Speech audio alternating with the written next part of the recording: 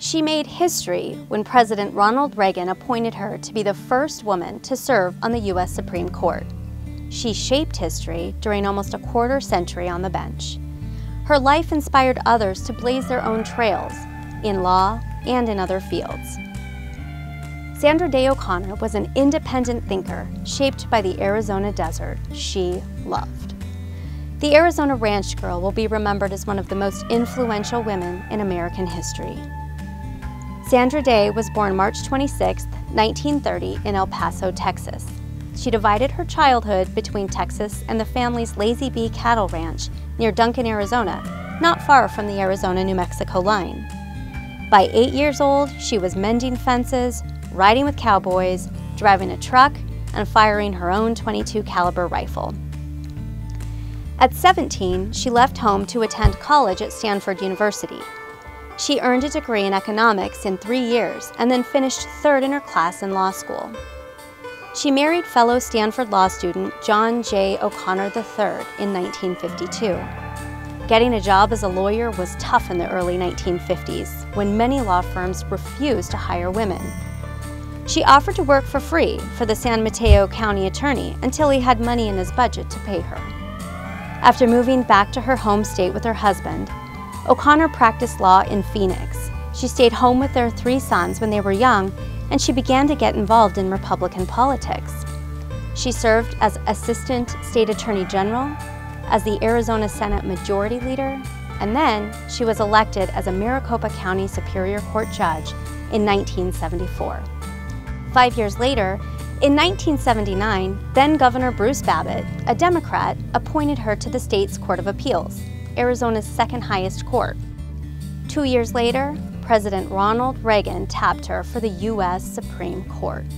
She had never heard a federal case before she was sworn in. O'Connor was a surprise pick for the High Court, but she had well-placed allies.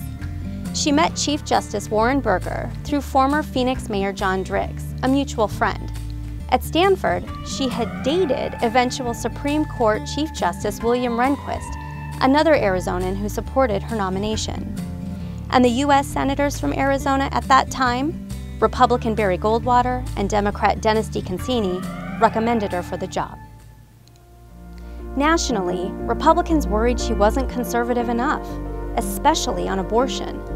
But the Senate confirmed her 99-0, and she was sworn in by Chief Justice Burger in September 1981. She felt a special responsibility as the first female justice, she told National Public Radio in 2013. She said, quote, "It became very important that I perform in a way that wouldn't provide some reason or cause not to have more women in the future. That was very important to me." The facts of the case guided her decisions, not a political stance. She did not consistently vote with one bloc or another. She was independent. Simply, she respected people's rights as Americans and let that be her guide. Her decisions often were based on judicial standards of equality under the law, states' rights, and individual rights to privacy, not on advocacy or idealism. As the court became more conservative during her tenure, legal scholars say O'Connor's role shifted from that of cautious conservative to a crucial centrist.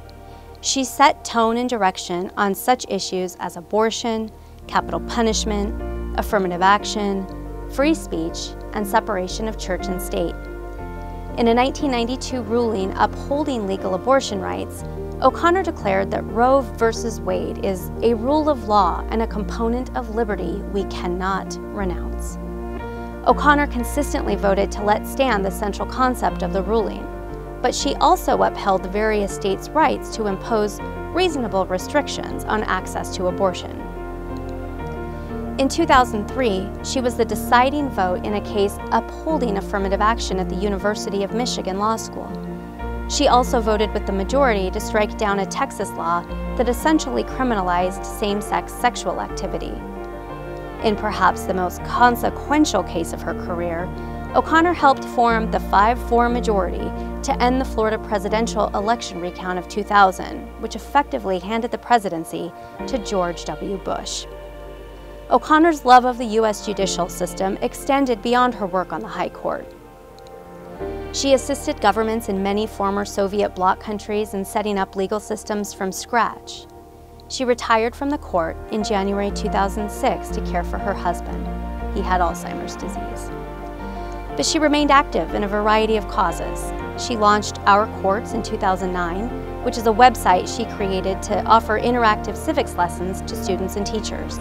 She founded the organization now known as the Sandra Day O'Connor Institute.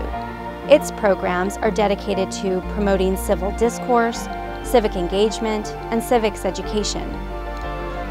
She's been asked many times about the legacy she would like to leave, which she referred to as, quote, the tombstone question. She said, quote, "I hope it says, here lies a good judge."